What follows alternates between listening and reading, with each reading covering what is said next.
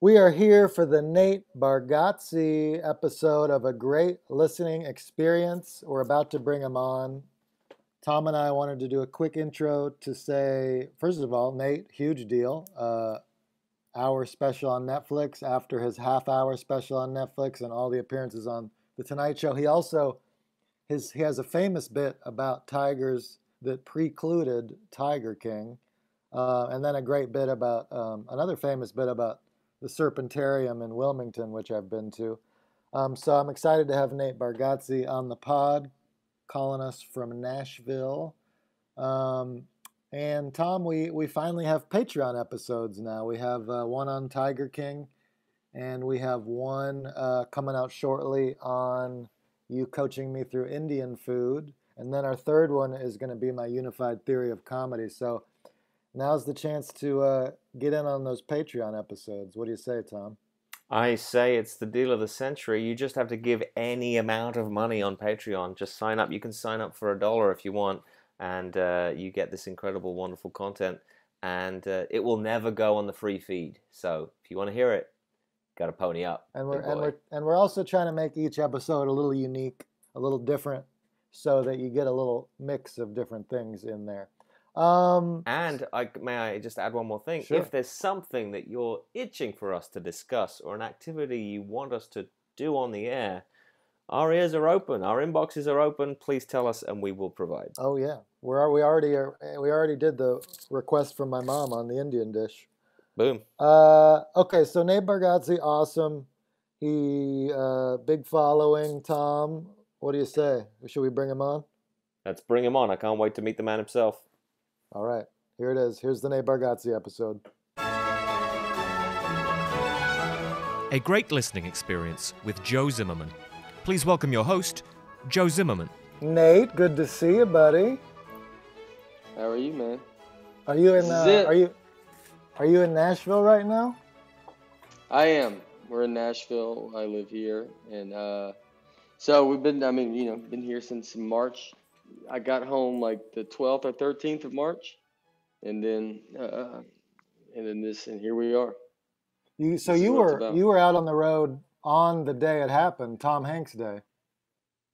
The Tom Hanks Day, yes.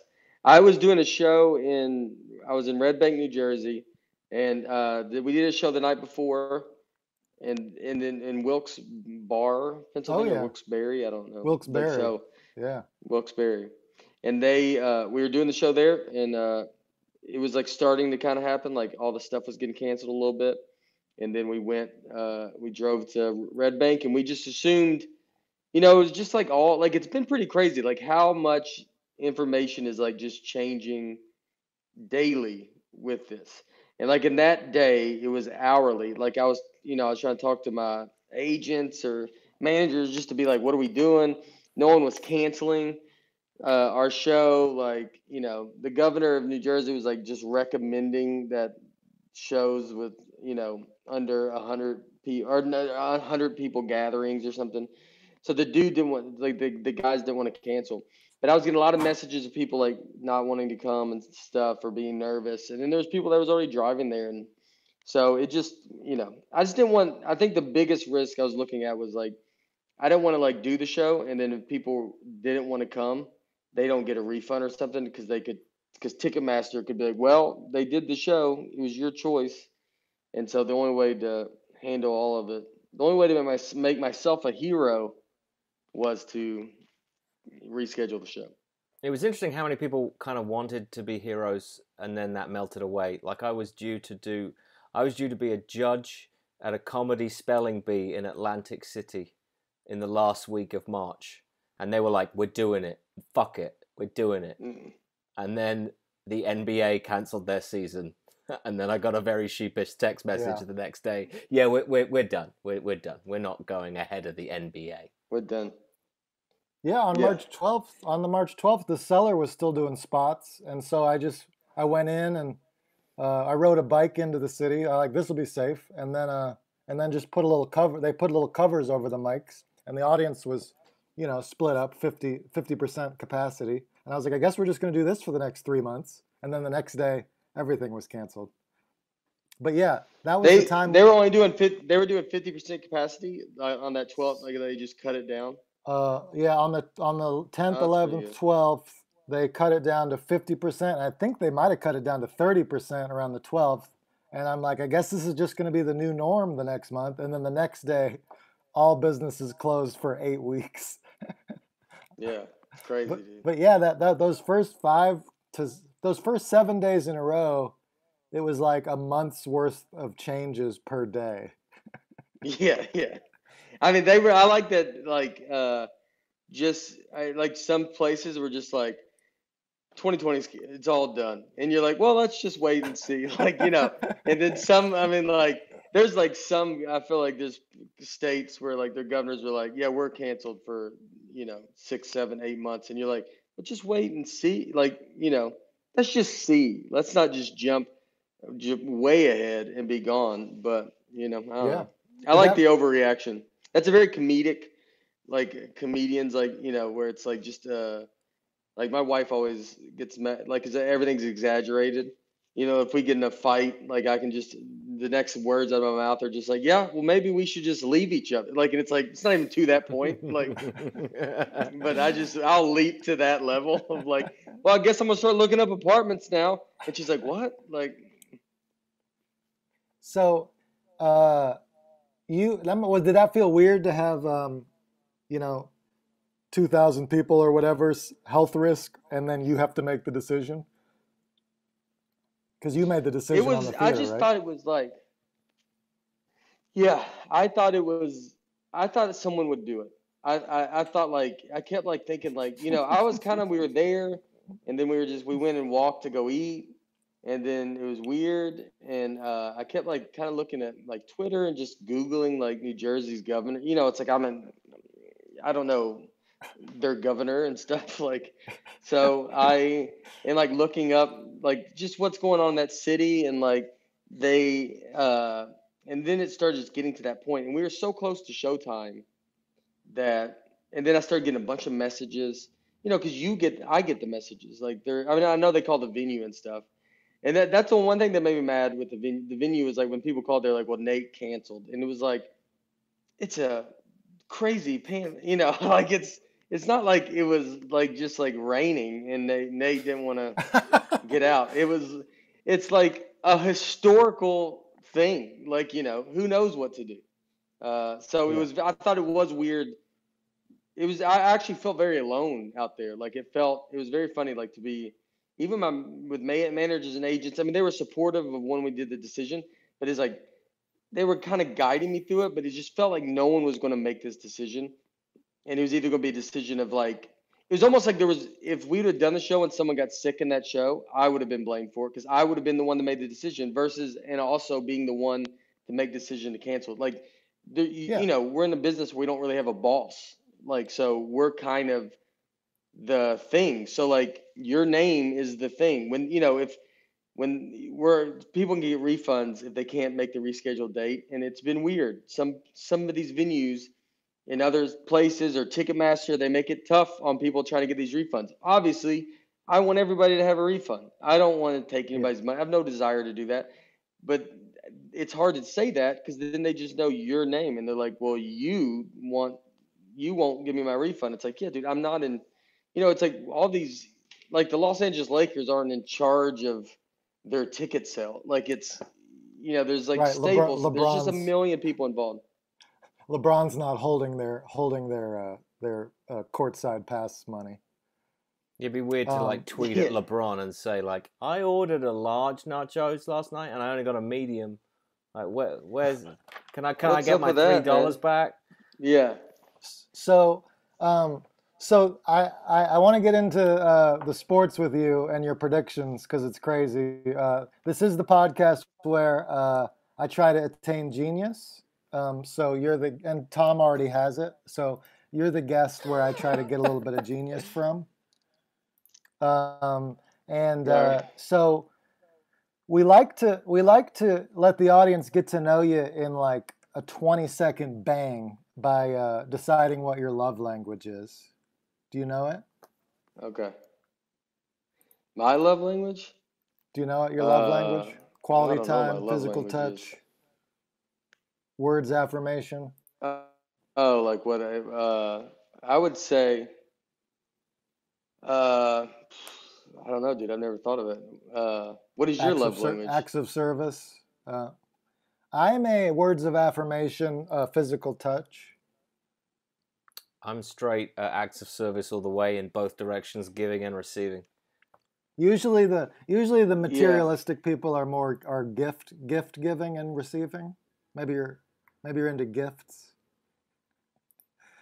Yeah, I think I could be. I mean, even though you're making fun of me in that statement, I'm more. I think I do like to. I would rather give someone something. I don't really want anything. I would rather give to someone else. I like to what I love is to give to someone and then like not be, involved in it. Like not have to, like if you ever donate money to GoFundMe, it's like be anonymous. I'm always anonymous. Oh, Don't ever put your name down. Yeah, nice. it's not about the reward. Yeah. But let me tell you who I've donated to. I,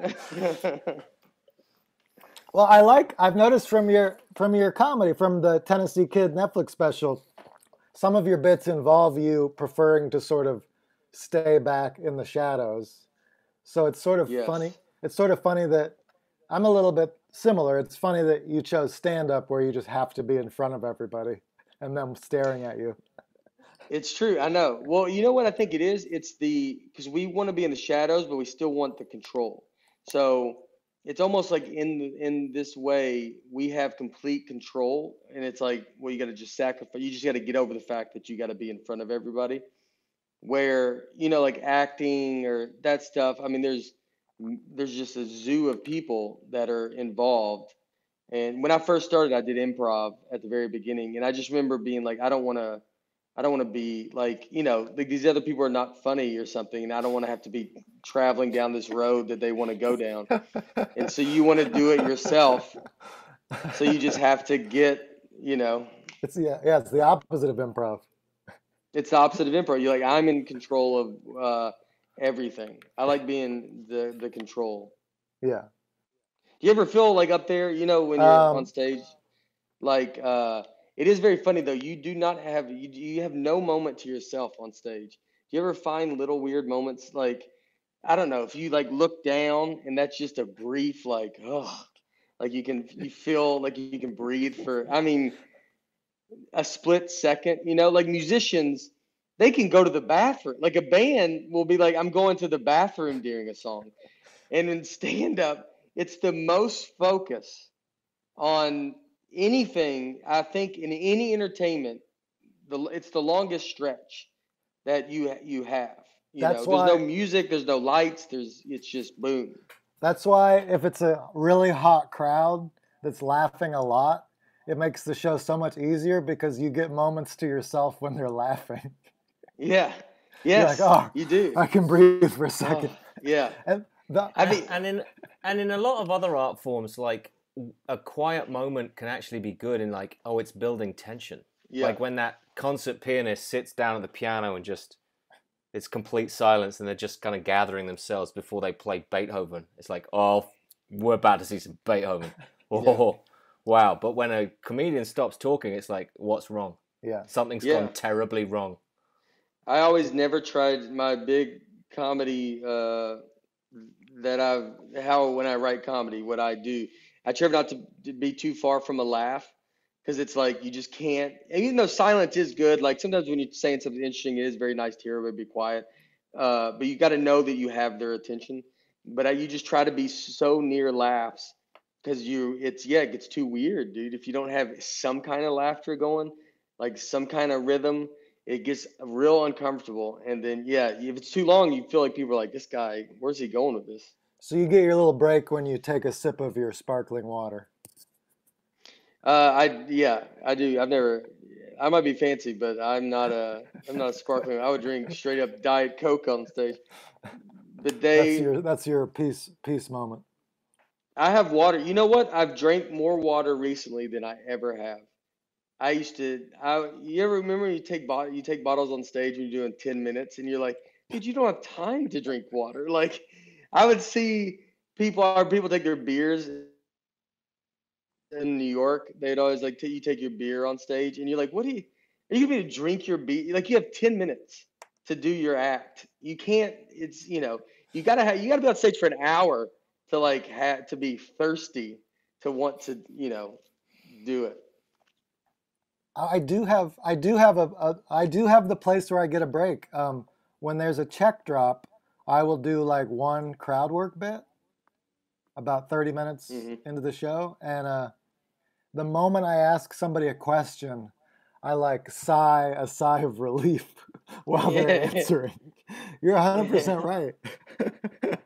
You're 100% right. That's a great way to get a break, dude. Like, that's true. Crowd work, asking someone a question and you just feel the eyes get off of you. It's just I don't know what it is, but you just it's just like a moment of just poof. And the crowd work's a great way to do it because you just throw it on, make them feel it. You know what I mean? That's part of why I've been like surprisingly guiltily enjoying this pause where I'm forced to stay home, is that I just feel like I get this break from people staring at me. Yeah. Have you found yourself have you found anything about yourself that you've been surprised about during this time? I wrote a little bit more. I'm not a big I never sit down and write. Uh, Not I would always just do it on stage. Not like that's just the way. I think it's the way you do it when you're in New York and stuff a lot more because you can get on stage so much. So you type your ideas down maybe in your phone, but I don't ever hash it out. But I've written a little bit. I've had a couple times where I've end up just sitting down and you write some ideas down. So it's like I feel like I've been creative, which has been good. I've enjoyed doing these kind of things. Like, it's not like I've been overwhelmingly doing them, but it's enough to like still be funny, and so that's good. I've golfed a lot actually. They haven't. I mean, it's been a ton. So, so you, you haven't, to me, it sounds like you haven't really changed that much as a person. You're continuing to be the same person, which is writing comedy and playing golf. I mean, here's how, like I said, I think as comedians, we're very obsessed people, and that's how we even get to where we're at is you have to have an obsessiveness to want to get better. And if you're any relaxed at all, you're going to get passed by. And so you have to be very obsessed. And that was Tom's since all problem. the focus, yeah. The only thing is, so with comedy gone now, I've put all the obsession into golf, and so I've shifted it all because I can feel sometimes if I have a month. Sometimes if I have a month off, I can feel that like I'll start, you start feeling down, like you just get kind of, I don't know, you're like depressed, but you just get a little like when you're like, if you ever get a month off when you're not touring or something, and then towards the end of it, you get real antsy and you're like, I got to get out. Like, I got to start doing something. So with this is going to be, 5 months, 6 months or whatever it is. Yeah, I'm going to go nuts if it doesn't happen. So it's like been just trying to focus all of it into this. And I mean, I've gone crazy with it. Well, having played a lot of golf as a junior and then college golf, golf is one of the most obsessive games there is because there's so many little facets of it you could be working on. Oh, it's nuts, dude. I watch YouTube videos all night long. I mean, it's golf 24 hours. It's exhausting. It's not, but I love it. I always say that golf's a great sport for for what we do, because it's like when you go do it, it's 4 hours of just your mind focused on golf. So you're not like out there like thinking about your career or like anything else. It's like all that stuff's kind of the because golf is such a focus driven sport and you have to be in the right mindset for it. So it's a great sport to, if someone lived a very stressful life, it's like, go do golf, dude. Like, focus everything on golf. I know I know golf can be stressful, but it's at least, it takes your mind. You can't like make your mind just shut off. So you got to Yeah. just redirect it. It's almost a weird sort of time warp where when I play now, which is very rare, I disappear for like 5 hours into the golf round. And I'm often very frustrated and anxious throughout the golf round. So it doesn't feel like a vacation. But then when I come out of it, I feel like I just came out of a different world back into the world. It does give you You do. yeah, it gives Yeah, you a nice break. it gives you a nice break. You feel very loose, like yeah, it is like that. You go to it, just all your problems are kind of gone. I mean, you got problems more directly in front of you with like golf, and so you're focused on these problems. It can be very frustrating, but like, when people would always say like they do it for like business meetings and stuff like that, I never understood. Yeah, It was like, you don't. It's not like I mean, you sit there and talk and stuff, but I don't like. I can't imagine like having to do some kind of deal like as yeah. you're playing. Like, you would have to be unbelievably good that you could goof off and just not care. Otherwise you're a Are either nightmare. of you like that guy who's just waiting for the dude to show up with the beer in the little cart? You both sound super intense, like you wouldn't drink on a round. Yeah, I'm a Gatorade I've guy. yeah, I did. I mean, I'm not drinking now, and so I'm not doing. But I've never really drank on a golf course. I never, I sometimes I get that it's fun. The only time I would ever done is I was playing like a scramble where you're playing with like three other guys and you're on a team, and it's not really, the pressure's not on you. So I never drank. I'm trying to get better. So it's like your focus has to be on that so Yeah, much. you're in it. It's like all of a sudden your stress about taxes goes to the out of bounds markers on number 5.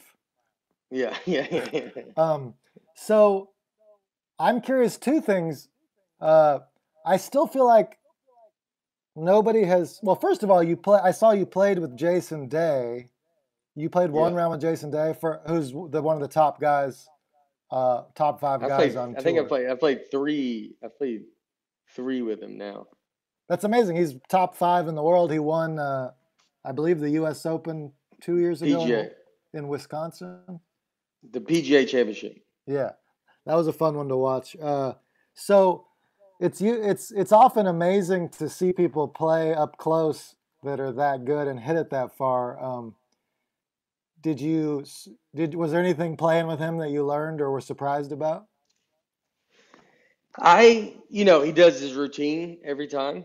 So even when we're just playing, I mean, he's just goofing off. I mean, he's not goofing off. Like last time I played with him, one was at Muirfield, which is a big memorial tournament in Columbus, Ohio. And then we played at a place he plays in Palm Springs. And I played 2 days with him. And we were with his caddy and his swing coach. So they're all from Australia and just great dudes. That was a very fun hang. And his swing coach was like helping me, and like, uh, Jason's he's a really great dude, man. Like, he's very funny. Like, he's got a great laugh, like very relaxed. Like, you don't feel, when he's got to get focused in a tournament, he can get focused. But his whole family, I've become friends with his family and his wife, and like, I mean, they're all just wonderful people. And like, so it's fun to but when you go play with them, I mean, everything's great. Every shot's great. I've got to play with a few. I play with Tony Finau, and he's another one that's great and just bombs it. And then I played with just some Vandy golf guys. This guy Will Gordon and John Augustine. And John Augustine's going to be in a senior year, and he's playing in the U.S. Open and the Masters as an amateur this year. And I played with him up at Vanderbilt. He's he's probably top 3, 5 college golfers in the world right now, and then he'll eventually turn pro. And Will Gordon is pro. He's already turned pro and trying to get his card. And Will Gordon's maybe the longest out of all of them. Wow, Everybody that I've played with. those are And some long I mean, hitters his you played with. Will Gordon hits at 330, 340. Like, it's nuts, dude. Like, it's a wild, group. I've had a run of crazy. So I'm playing with a lot of veins. So locally, So just to clarify, in the golf courses in Nashville, they've done all the right things. In fact, that the cups are upside down now. They turn them upside down, so the ball only goes half, like it kind of sits on the lip. So you never touch the flag. There's no Mm-hmm. rakes. You can't go inside. You can only, if you drive a cart, it's single riders. Golf is like a perfect, virus Yeah. sport, like in the fact that there's nothing. So, but I've got to play with. So I played with a lot of like Mike Yashimski, who plays for the San Francisco Giants. We played with Mookie Betts, who's from Oh here. wow. So and Kurt Casale and Sonny Gray, all these Vandy baseball players that I've got to know, and they're very fun to play with too because they bomb it as well. Mike Yashimski is like, I mean, he's a hitter for the Giants, and I mean, dude, he just like I don't know, just they know how to swing, like move their hips correctly, and I mean, it's all of them are very very long, and it's 300 Yeah. plus yards Anybody every who drive. says anybody who says golf's not a sport, you always find that the best athletes tend to be the best golfers, and there's a reason for that because it's a very athletic move. The swing is a very athletic move to be good at it. But all that pre-shot, that's interesting. You said Jason Day always does his pre-shot because so much of golf, Tom, if you didn't know this, you do the exact same pre-shot routine before every single shot. And the concept is that under great amounts of pressure, you'll just be in your rhythm and you'll never change. And I think that's made me obsessed later in life of always trying to get my day started right with the perfect morning routine. Do you ever focus on routines about your life outside of golf? I can somewhat have a routine before a show, like when I get ready. Uh, just like when I go take a shower, and then I usually drink an iced coffee, and I like to have it, especially now doing what you do in these theaters. I do that before a sound check, then go back and take a shower, and then get to the show, then get back to the theater, like basically right when the show is starting. And so I kind of like to do that little routine. I'm not a crazy routine guy. Uh, speaking of golf routine, not that Phil Mickelson, he goes Yeah. around and hits like 3 foot putt circles, and when he does it, he's got to hit 100 in a row. So he counts one, two, and he just steps and goes around the circle, then puts them all back out and keeps going around until he makes 100 in a row. So when he putted to win the Masters, before he puts the ball, he stands next to it and goes 89 and does his swing and then steps in the ball and goes 90 for his final shot. And it's putting himself back into that practice routine. And if you watch him, you see him, he does a putt and then he steps into the ball and then puts it in because he Wow. brought himself back to that practice routine. So he felt like even though it's this putt, to win. I don't think it's the one of them. His first one, he was a long putt that he made to win the Masters, but some of the other ones he's done. And when I watched, they were re-showing when Tiger won. He's doing it everywhere, and you could see that's what Phil did with 3 foot putts. Is he took a step and then stepped into it, and it's just to put him back into that old routine, which is pretty interesting. Yeah, because Tom, if you don't know this, so much of golf is like the little nerves in your hands can make the shot go horribly wrong.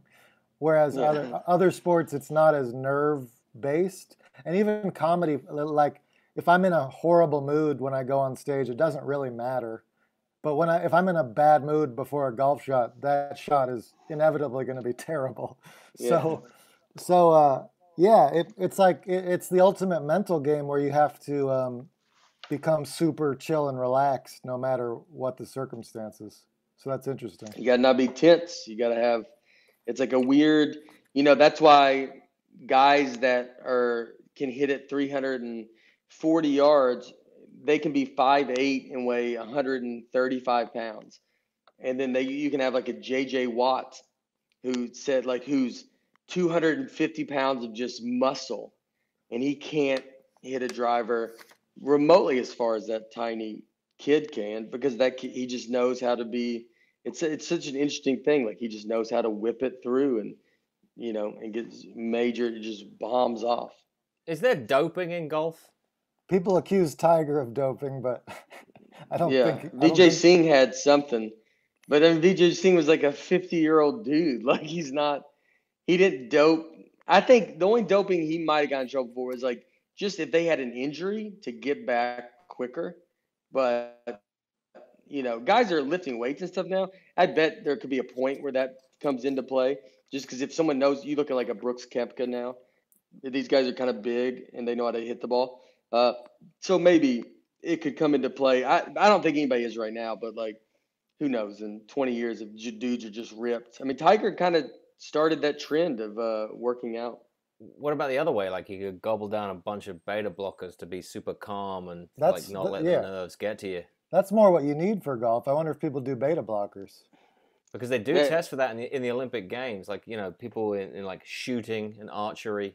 That's you get dinged for that. They test really everybody. Really? Oh, wow. 100%. Yeah. That's crazy. You know what? I thought of that today. Today I was like, what if you took a beta blocker? I mean, like when I was golfing, like I was like, man, what if you did that? I was like, I bet that could be a good idea because it would keep you calm. Oh, man, I had no idea that you could even test for that. That would have helped me so much to have beta blockers in college golf. I was so nervous. Yeah. Wait, so I feel like I haven't got a chance to talk to anybody about how insane it was that Tiger came back and won the Masters last year after 10 years of being injured. I feel like Tom was nonplussed. Yeah. It was like it's just not my game. It was like the greatest comeback in sports that I'm aware of. I was very impressed when you told me how impressed I should be. Yeah. Then I didn't want to yuck your yum. Like, you were really excited, and I was very thrilled for you. But it was like telling me someone just won the World Checkers Championship. Were you, Nate? Were you going nuts watching the Tiger Masters last year? Nuts. I mean, I rewatched it when they re-aired it recently. I've watched his 2005 one. I watched his 1997. I've watched the whole round, his whole final round. Which crazy is his 2005 one's crazy. It's Chris DeMarco.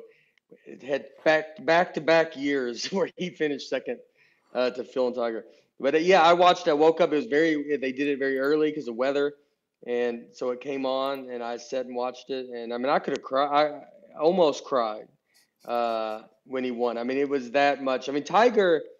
Something I debated with my friends is like Tiger or Jordan, as far as like who's more accomplished, and because they're both basically the same name recognition.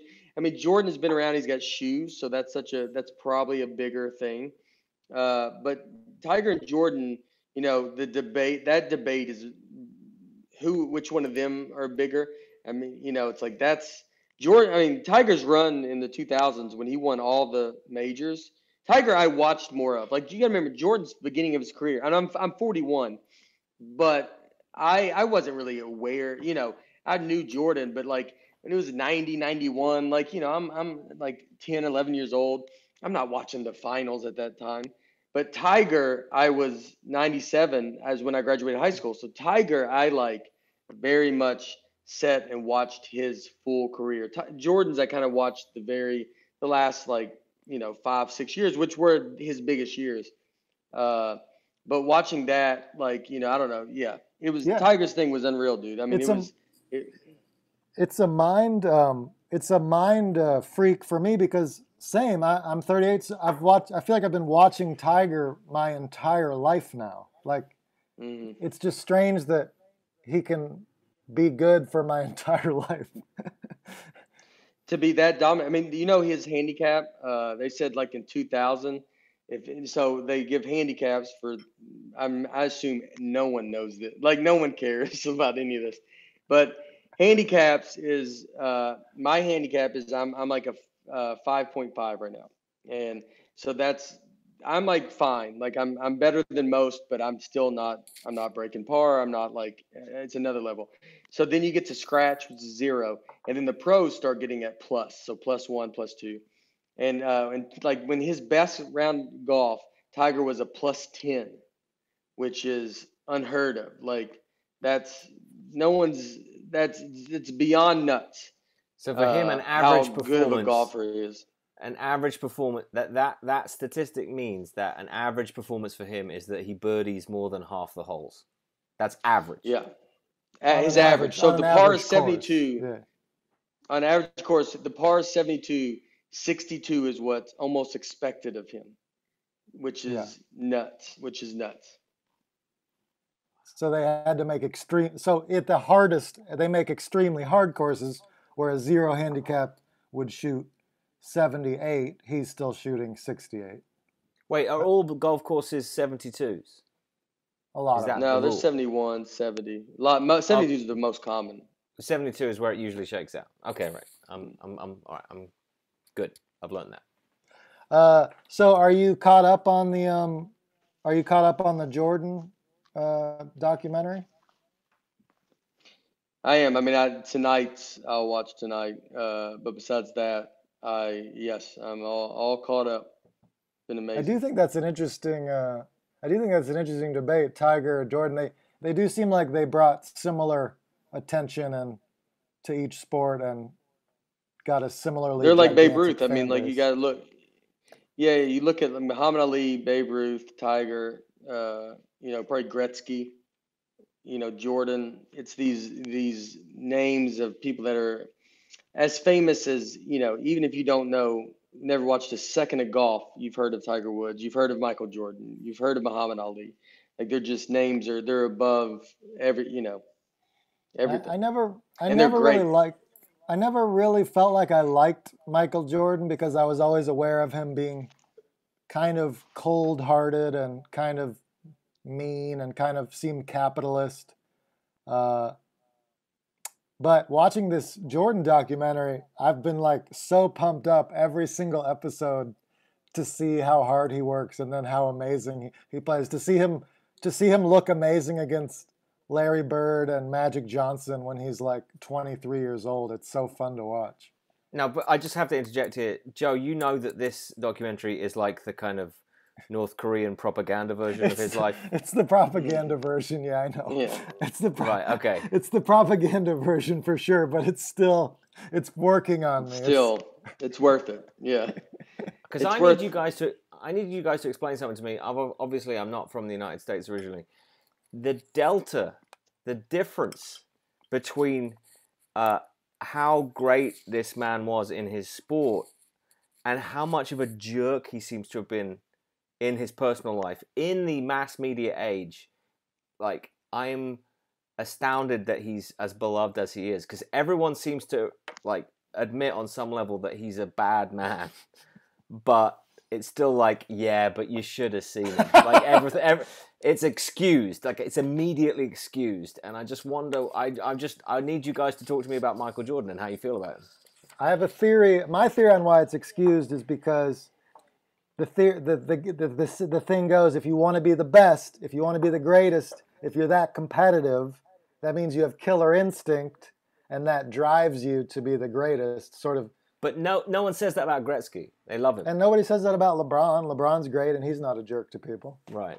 So what do you think? But they argue with, I mean, but that's why Jordan is, you could argue Jordan's above both of them. Yes. And that's like, I mean, I've argued for LeBron. I think LeBron, I get very upset because I think a lot of Jordan lovers like dismiss LeBron like he's not even in the conversation. And that's all I'm ever saying is like, I think Jordan's above LeBron, but like, let's not like act like LeBron's not in this conversation. Like, and that's what they do. They just take it to a level of like, they put LeBron like fourth on their list. And you're like, well, now we're not even having a conversation because you're being unreasonable. Because you don't like that he's that close to being compared. It's like right wing versus left wing. Listen to people argue about LeBron versus Michael. Yeah, it's very just they Politics. Can't have one or the other. But I think with Jordan, him being a jerk is like he was just very competitive and like he wanted more out of his people. And I think it's hard for I'm sure Albert Einstein would have been unreasonable because it's like when they're working on this, when someone's great, I think they have trouble not understanding how you are not with them. You're not at their level, and they have trouble not like getting like, what do you mean you don't get this? And so when Jordan would argue and fight, he was trying to make the team better. And as it showed in some of this when he first gets to the Bulls and all those players are partying and they're just having a good time. he wants them to work hard and do what they want to do. I mean, he wants to win, and that's why they're playing, and that's where he thought he was playing. So like him being a jerk, like I mean, he was like super competitive and like I don't. Let me throw something out there just to stir the pot. Isn't he the Trump of sport? Isn't the real him like when he went and had that like Hall of Fame induction speech and he used it as an opportunity to settle scores and like trash his high school coach for leaving him out of a team, and like he doesn't realize that there's a time and a place for anything. Like that's the real him. That's why I didn't like him. That's why I didn't like him, because of stuff like that Hall of Fame speech. It's like, dude, how about some graciousness every now and then? He just doesn't have it. Yeah, but I mean, I don't know. I don't know if I care. Like it's right. if you're producing at that level and you have the things that motivate you, they're all going to have it. And maybe, like you have a Peyton Manning or Tom Brady who's not going to mention it. Like they just don't say it. They're just nicer. And Jordan's not nice. But everybody also always says like, well, just speak the truth. Don't all this stuff. Well, this dude speaks the truth, and everybody's like, don't speak the truth. Like you're actually being mean. And you're like, well, you can't. Some are not, some are. He gives it to you pretty straightforward. And so you got to be like, it is what it is. He just does that. But he backed it up too, to be the greatest at what he did. And the drive, it's not like he was, he put in the work. I mean, he wasn't just given this talent and then it wasn't anything, like he just was given this talent and was like, how are you not lucky like me? He put in the work. I don't like, yeah, I have a weird, like, sometimes I cannot have sympathy for, if someone doesn't want to work and they don't want to, and they don't do that, I lose sympathy for them. Especially in a field like that, like basketball. That's not a regular job. You're not a doctor. You're not like a garbage man. You're not like just a regular, you're getting paid usually a lot of money and you get a lot of rewards. So if you are in that world, then, I look at it with us with comedy. So with comedians, no one needs us to be comedians. We're not owed this. No one needs us. No one's sitting here going like, I can't wait to hear what us say about whatever. But we have to prove that we have to do something to keep people entertained. So I like to try to remind myself constantly that like I'm not owed this job. This is you're chasing a lottery ticket. Like if we get lucky and this all goes great, then we can possibly make a ton of money and get all the rewards of that. So you have to really work extra hard to get to that level. And so if you have some kind of talent like Jordan did, if you do not put in the extra craziness that makes you be what he became, then the other ones are actually robbing other people in the fact that like Jordan's he's earned all his money that he's made. Like, I mean, that dude made himself what he was. And he's a brand like of Walmart and Target. Like this was just a dude. LeBron has built himself up. LeBron, it's shocking that he is like never had any trouble. It's unbelievable. This dude's been famous since he was 15. He grew up like in a poor place in Cleveland. There's no reason this dude should not be just already out of the league and like have no money. I mean, it's almost impossible. And the fact that he hasn't done that and he's built everything that he's done, then that's unreal, dude. The amount of work that takes and dedication is nuts to keep himself out of trouble.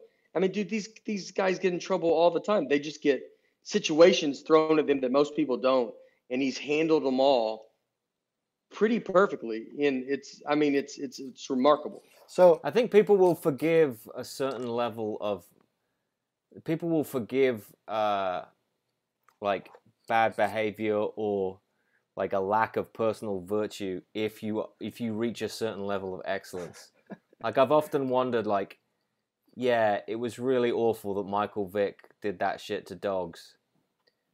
What if Tom Brady had been into dogfighting? Like, I think all of Massachusetts would have found a way to be like, no, well, we don't like dogs. Like, we don't like them that much. He brought home the silverware. Yeah, anybody can. If you love something, you can easily kind of be like, I don't know, man. Like that's who knows what that's going to be like. So yeah, it's a unique thing. So I'm doing one of my new favorite things to do, and I don't know how healthy this is, is to try to pathologize everyone. And so I've been watching the Jordan documentary, being like, okay, he's obsessive, definitely obsessive. He maybe has some. I was thinking maybe like cold-blooded sociopath, but then he cries so hard at the first championship. I was like, do sociopaths have that much feeling? So maybe he's just a normal guy that's competitive. I don't think he breaks it down like you're breaking himself down. Like you're more worried than he is about himself. Like there's it's I'm just curious. I just talked to someone about this. I don't know if this is good. I know, but he would have never made it with your mentality. And with his athletic ability and your brain, it would just have been fun. This would be a whole different documentary, dude. Like, this would be something about his parents or his mom, or like she didn't do something. I mean, it'd be unwatchable. But it's I don't think they think of that stuff, dude. I think they don't, like, there's I have always a weird, I just talked to someone about this, but I'm very weird about like therapy.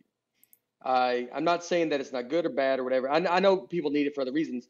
I know a lot of comics that do therapy and they've always done it. All my best friends do it. But I've always thought it was like weird.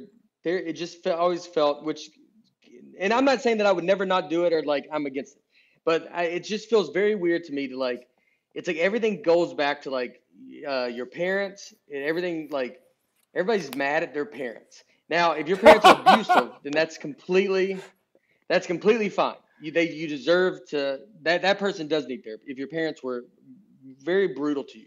But a lot of times it's like, your parents were just trying to get by, man. Like, I don't, like, what do you want them to do? Like, they weren't, unless they're actively doing something. And now it's like this little mind game of like, well, my mom, you're trying to go back through these memories. It's like you're trying to pick your parents apart for everything to then go, that's why I do that.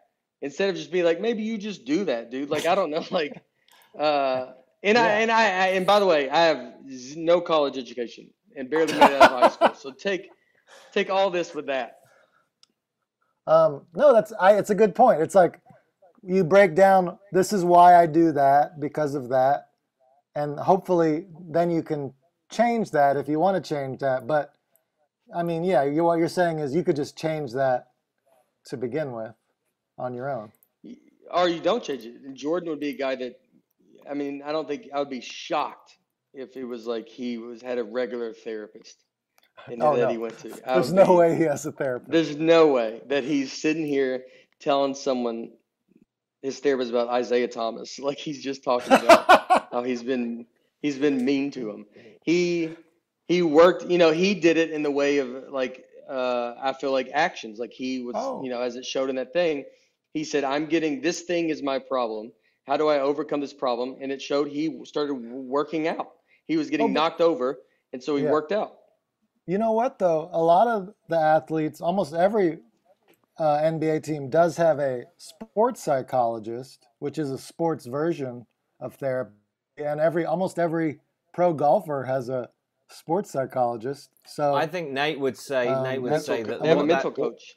What that sports psychologist is trying to do is trying to turn all of them, trying to give all those athletes what Jordan produces in his own head.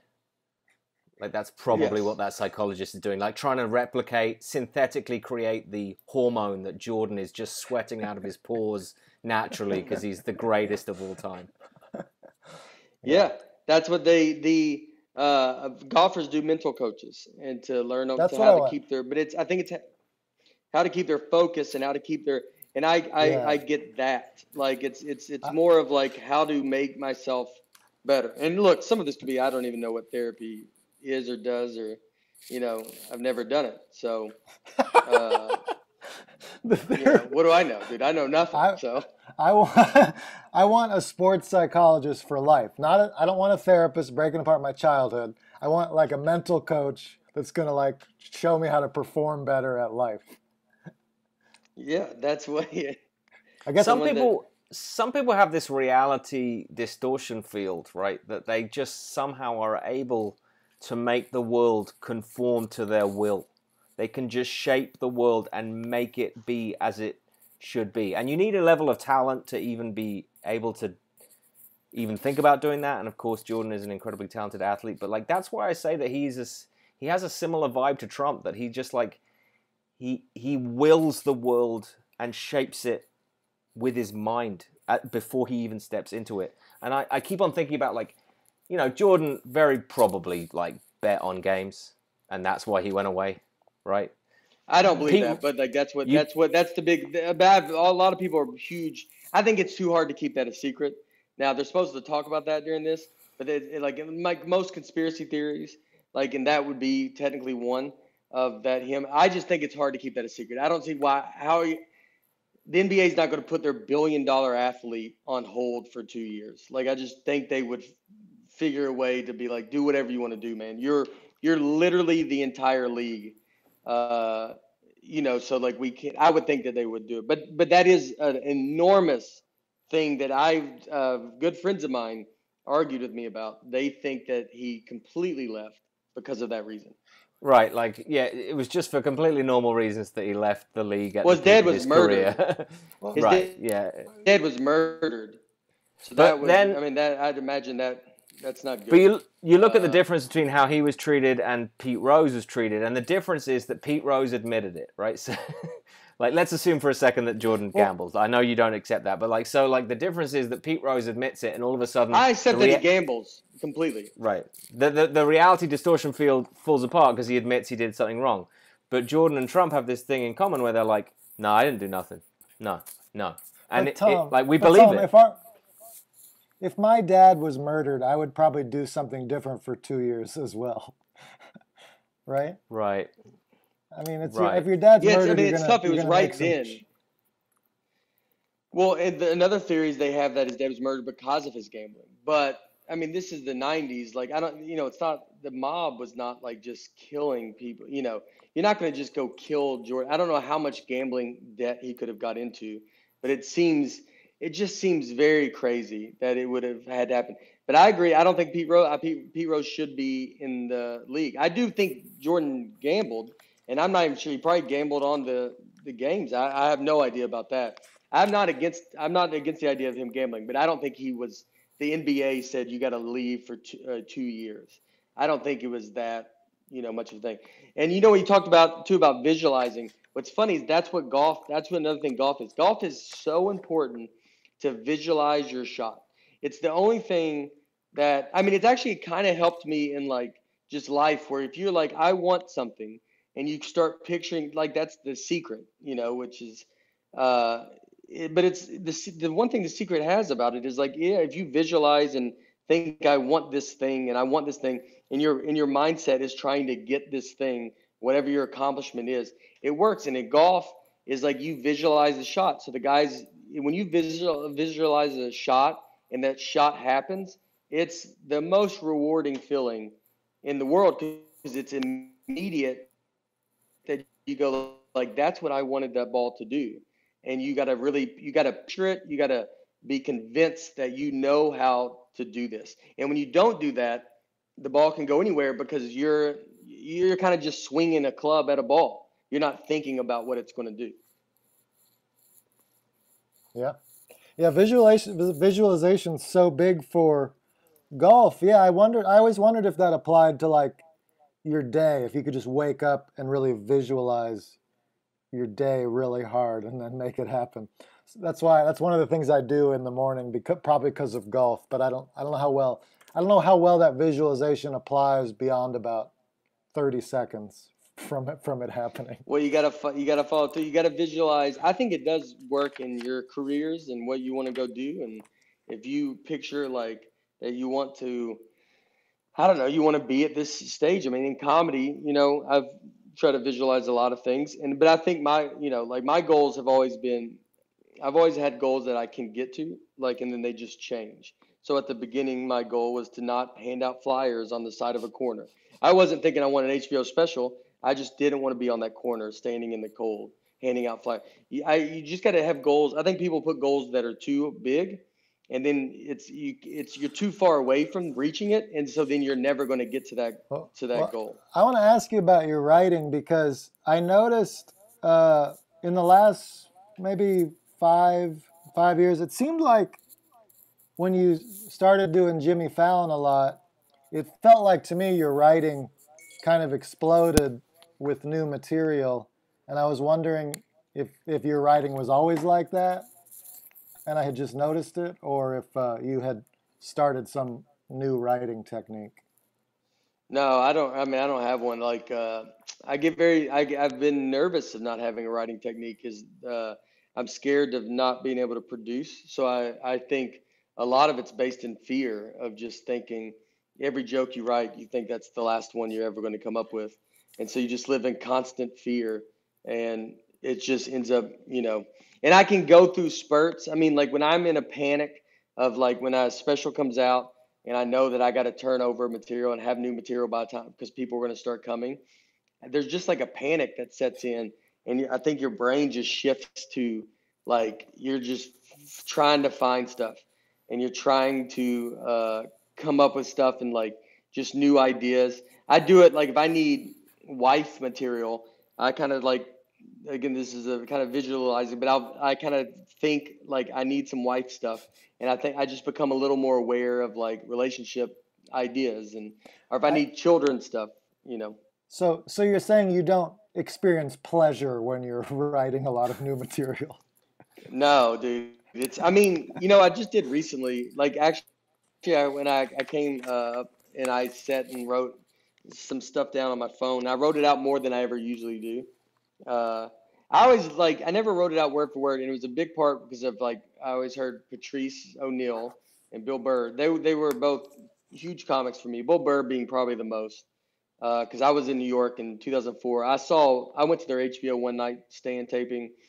I saw Burr's kind of entire rise to like I was barking on a corner when he was going to go do his first Letterman, and I remember like accidentally handing him a flyer, and I was like, I'm so sorry. And he was doing his first Letterman, and so I was very close to watching. I mean, I've got to know him now, but and become friends with him, which is great. But like back, I've just always been kind of in the sideline. Just always, I went to Caroline's when it wasn't sold out. Then I went to Caroline's and it was sold out.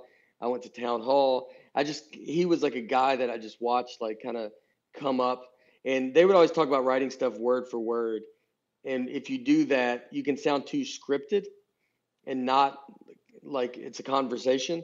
And so I would always just kind of write the bullet points of what I'm trying to get to. And I think about it a lot. And then you just got to say it in front of people. I tend to like to open with my new stuff because it's most excited. And then sometimes I'll move it around. I'll move it around sometimes just because if the middle chunk, if I'm kind of tired of saying, you kind of put a new thing towards the end, just so you're like excited to get to that new thing, because you got to give that off. Like you got to give. One thing I've learned with the Jordan thing is like being in the moment, like really like when you go on stage and you're just can phone it in and you're thinking about a million other things, and it can come off, and the audience can tell. They're just like you're not in it. You're like you can kind of forget where you're at in the joke, and you're just like repeating lines. So you got to sometimes do stuff to make yourself like really, I don't know, appreciate where you're at and like give these people a real show. So what I'm hearing about your writing, or not so much writing, is kind of like I kind of picture you what I would call you're like tuning in your awareness, and then almost like I would call it like a research-based writing, where you're like, I'm going to go study what's going on between me and my wife for the next few months. Yeah, it's just like kind of telling yourself, hey, you need to come up with this. I mean, sometimes it's even like I'll feel I have too much wife stuff, and I'm like, I don't want it. I want something silly now. I want some silly things. Like your wolf's joke with the teeth, and like it's like if you want something like, but you want something like that that's just very fun and funny, and like it's just so you kind of like start thinking like I just want some things that are like not that are just going to be fun to tell, like it's But not as personal. I think you do what Seinfeld does, which is you'll just like go try like a shooting range, or you'll go to the Serpentarium and you'll kind of be Yeah. taking notes. I think you're kind of like taking notes in your head. Yeah, yeah. You just do that. You go and do things is the number one thing. Having experiences. That's when comics, like some comics that are very young, like if you ever talk to like a 16-year-old that wants to start, and like the advice Yeah. to them is like go to high school and college, and like you need experiences. You can't just skip like everything, because then you're like, who are you going to be talking to? Like who is going to relate to what you're doing, you know? And so you want to be, I like to think, you want to be relatable. You want to be going through these same experiences. I noticed a lot of people in my audience a lot of them have a kid, or a lot of them are married. You know, you end up kind of having an audience that's you, that they're a version of you. And so you got to do those kind of things that, you know, that they go, I don't know, that people go do, and like talk about that stuff. And And my last comedy question is, if you have been a stage hound in the last 4 or 5 years, or if you've mostly just been doing your theater shows. Mostly my theater shows that went away. I mean, I was nuts in New York. I went out every night, and then uh, when I started doing the road, I mean, now you're doing. I mean, I have to stay on the road. I'm doing, you know, 100 something shows a year, and I'll occasionally go do them. If I go to New York and I go run, you know, if I have a Tonight Show or something, I'll go to New York and run a bunch of spots. And but when you start doing these shows where they need to be an hour and 15, you got to just like learn how to do that, and you got to. And that's actually been I've written the most when I've been on the road for this hour, because there's not as much pressure. Like you know, when you're doing 12 minutes like in New York, like you got to make them laugh now. Like you know, it's like you don't have time. And when you got an hour and 15, I can throw in some new stuff here and there, and I'm never, you know, you can always get like I can try something new because I'm not scared of losing them and then losing them for the entire set. I will always be able to get them back, and I just place stuff where I need to place stuff. Uh, so it's like now that it's really just been doing the road, and I feel the fulfillment. I don't feel like I'm not working. I feel very much like I'm working. I try to stay on the road as much as I can just to keep doing it. And, you know, it just, I don't know. It's like just moving stuff around, and, you know, and everything that I come up with, I never understood, you know, like you ever go like do a open mic in a town that's like the town you're working a club, and then later on you go to some alt show in that city. Yeah. Like I never like everything that I'm doing is everything that I have right now. I never have like 20 jokes just sitting on the sideline waiting to get in. Like I put everything out. And if it's not working, then it's just out. Like it's gone. Like, you know, maybe I could revisit it some other time, I find a way to bring it back in. But I mean, I kind of like everything I come up with is what's being used. I don't have a surplus of just material. Like I don't have 40 minutes just sitting in a You don't have folder that I'm like, you don't have Google Docs full of extra jokes. no, it's all. I mean, I live check by check. I mean, That's it's all or nothing. Well, that makes sense. That means you're focused on the set at hand. Um, the last thing I'm dying to ask you is, I just think it's so funny that you grew up with your dad being a clown and then a magician, and now you sometimes do shows with him, I guess. And I just wonder, like, there's nothing more different. I would guess there's nothing more different than your style of comedy than from a clown.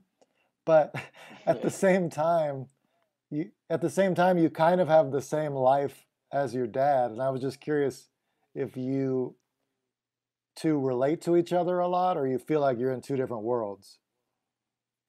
We do. So he goes out with me a bunch, and I think eventually he'll go out. I mean, he still has like a day job, and he's always done magic, and he's done very good at it.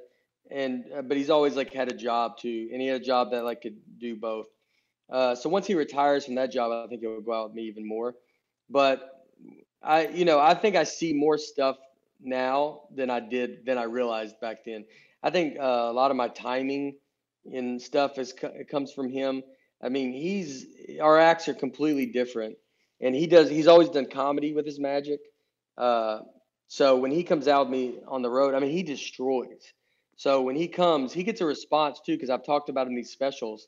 When they introduce him, I mean, dude, it's like Seinfeld's coming out. I mean, in Chattanooga, they gave him a standing ovation when he walked out. I mean, it was just they were because we don't announce it and it's like a surprise, and then he comes out and just I mean, people lose it, dude. People tell me like they're like, I mean, you were great, but your dad like they're just so blown away because I think they assume as I would assume if someone's like my dad's coming out, you'd be like, oh God, we gotta sit to this guy's dad like. You're like, I don't want to. It's like bringing your family out. You're like, here's my daughter. She's going to come out and tell a funny joke. And you're like, dude, don't waste. We paid money for this ticket. Like, but he puts on such a good show. So I feel like the relief of how good he is and how excited they are when they see him. It's unbelievable. It's very fun to get to do it now together. No wonder you don't want to go to therapy. Your therapist is going to be like, so your dad was a clown. I mean, just pick me apart. There is a little bit of me that I think I'm scared of with therapy is like, I'm scared to, it was like when I stopped drinking and, when you stop drinking, you're like, well, I can't stop drinking. That's what makes me fun. You think that, and then you stop drinking because you're like, that had nothing to do with why, like I'm funny or not. And so like, there is a part of me that with therapy, I tend to I'm very nervous that they're going to just break me down. And then I'm just like a different, miserable, unfunny. Like, I'm just like, I don't know. I end up just telling people how to be positive in their life on stage. And like, it's just a nightmare. Like, you're like, this guy. And you're afraid therapy is going to make you happier and therefore less funny. Exactly. I mean, isn't that the fear of all of it? I mean, I knew that your dad was a magician, but I didn't know that he's actually also a clown as well. So he's a legit clown. When I was a kid, so my first album is called "Yelled At by a Clown." Is a picture of me, and my dad, when I was 5, and so he was a clown, and I talked about his my act like he was like till I was like 10, and I have another special called "Full Time Magic." And I'd say that because he went to Full Time Magic, and so he hasn't been a clown in 30 years or something. Because I'm learning a lot about clowns right now because my daughter has just turned 2, so she's watching a lot of Sesame Street. Yeah. And Mr. Noodle is on Sesame Street. I'm sure you're familiar. Yeah. Haven't had kids, and it's Mr. Noodle. The original Mr. Noodle is played by this guy Bill Irwin, who is this celebrated clown, like a trained clown, and you watch him and you just go like, this is so funny, and it's so funny that it's making me laugh and 2-year-old girl laugh. That's a special magic that person possesses, and you makes you filled with respect for like the art of it. Yeah, look, once you have kids, man, it's a whole. You look at all this stuff. I mean, you look at like Disney movies and Pixar movies. It's so impressive how you can watch it with your children and you can really laugh, and they're very funny, and like. It's a very unique thing, and it's something that once you have a family, like you realize like how much family stuff. I don't know, because it's like it's getting harder and harder to do stuff with your kids, and as your kids get older, they don't want to. My daughter is 7, so she's still a little girl, but you see kids with like teenage daughters, and like their dad. There's not much they can be doing with them that they want to do, or they, so. When you have stuff like that, and you can watch that where you like it and your 2-year-old likes it, yeah, that's a special type of talent, like that person's doing. That's unbelievable. Was there a moment doing stand-up that your dad was like, really super like, oh, you're doing it. You're doing was there a time when he was doubting you and then a time where it shifted, or was he always super supportive of stand-up? They were always super supportive. I mean, he loved that I was doing something in this, and he did comedy with his magic always. So he was always my parents, they wasted so much money and all these dumb, bringer shows or contests I had to submit for. And my dad he introduced me to Brian Regan. He bought a Brian Regan CD at a truck stop and listened to it and called me. I'll never forget. I was in Chicago And when I first started, it was 2003, and he like called me, and I remember being on the sidewalk, and he was like, I had to pull over because I was laughing so hard, and I didn't really know. Brian Regan was the first comic I ever saw that I didn't understand how he was not the most famous comedian out of everybody. I couldn't like rap. You're like, why is he not? He should be everything. And so like he was like loved. He bought me tickets. I saw Brian Regan at a comedy club in Chicago. Saw him in Caroline's in New York. And my dad bought me tickets. So they were always just pumping That's money to awesome. me, like to go to stuff. And not like they didn't have a ton of money, but they would all whatever they could give me to make sure, because I was like, I got to go do this. I think they could see that I loved this thing and I loved doing it. So they loved that. Well, from what I've seen from what I've observed of Brian, your writing styles are very similar. He just goes on stage with the bullet points, But and then he'll sometimes listen to his sets afterwards. I've never done that. I've tried. I've recorded. Yeah. The only time I will now is luckily I've been recording some of my sets now, and for what's happened, because I had a kind of a new hour built, and so I'll probably go back and listen. I'll watch my special when I go back through or something, or like I'll watch the Tonight Show when I do it, like once, and then, but I'll go back and listen to these sets just because I need to make sure that, we're having so much time off, just to make sure that you're not missing anything. I found it's so helpful to growing your set to listen to your set, and yet so painful for me to listen to my set that I still don't want to do it. It's the hard. I see the benefit of it so much, and it's like it is, dude. It's brutal. It's hearing your voice, and you're just like, because you already like, sometimes when you go on stage and you're like, why are these people even here? You feel like it's a scam. Like you're like, there's no reason they should be here, and this is absurd. Yeah, people drove here. Like you've just been eating granola bars for the last 30 minutes or whatever. Yeah, just not. And you're just like, this is a joke, dude. Like I've always felt that, and but I always think you need that. You need like some, I was like, in basketball, we're talking about Jordan. Like it's very pumped up. You got to be pumped up before you go out, and it's like, all right, we're doing it. Golf is very positive. You're supposed to be very positive when you're doing it, and comedy is the only thing that, like, right before you go out there, I think you got to have the mindset of like, this could go real bad, and that's how you got to enter that stage with just, being like, this, I don't know, and then you just start talking, because it's like better to come from that angle than it is to come from a confident angle. Like, just come from you're just hoping. It really is a completely different mindset from competing in an athletic event. So it's such a different mindset. Yeah. Like, you hear basketball players go, I just want to stay confident, just know that I'm the best shooter that's out there. And it's like comedy, it's like you almost, if you think you're going to do bad, you're almost funnier. Yeah. I always like, you don't want any pressure. So you're trying to like, I assume the worst. And then we go, that's my starting point, is the worst.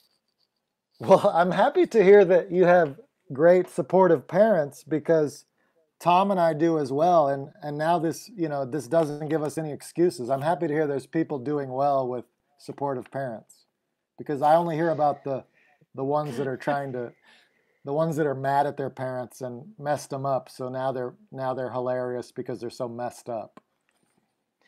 That's another big fear. Like that's something I always, you're scared of, where you're like, well, I didn't have this crazy childhood where I didn't grow up with just this, like, everything was bad and whatever. And it made me nervous that you're like, well, we definitely didn't have any money. My parents had no money when I was a kid.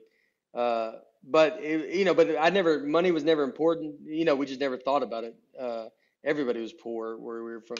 So, but yeah, they were loving parents that, fought like normal parents. There was nothing crazy, but yeah, that was a thing. You're always worried, like, are you supposed to, because it's always talked about, comics have this mentality of just, their parents were the worst. And like comedy was the only way they got through it. And you're like, I didn't have any of that stuff. But, I always go back to Seinfeld. I don't think Seinfeld had that. Yeah. He was a very It loved. turns His out parents loved him. there's plenty of creative people with good childhoods. Well, Yeah. awesome. Tom, is there anything else you want to ask Nate?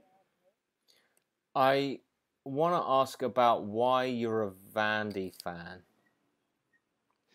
Yeah. So I just growing up in Nashville, before the Titans, the NFL team was here. All we had was college sports in the South.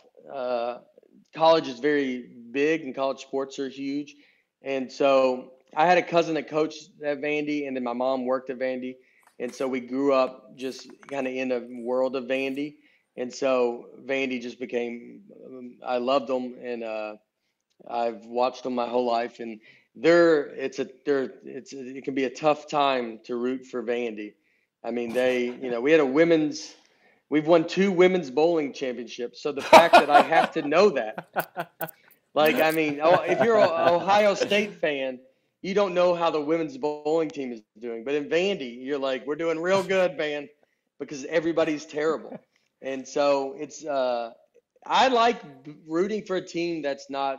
I think it builds character to not just be like all these. A lot of kids that grew up in the '90s, they were all Bulls, Cowboys, and Yankees fans, and like they never had any like every sport they loved was just like they won a championship in something. Or if you're on a Patriots run, like if you're born when they start winning. I mean, dude, the Red Sox, the Bruins, like they all won. Like I think the Celtics. Did the Bruins win? They won, right? Like they've Yeah. just there could be a stretch where a kid could have 20 years where I mean he's never had one of his teams win a championship.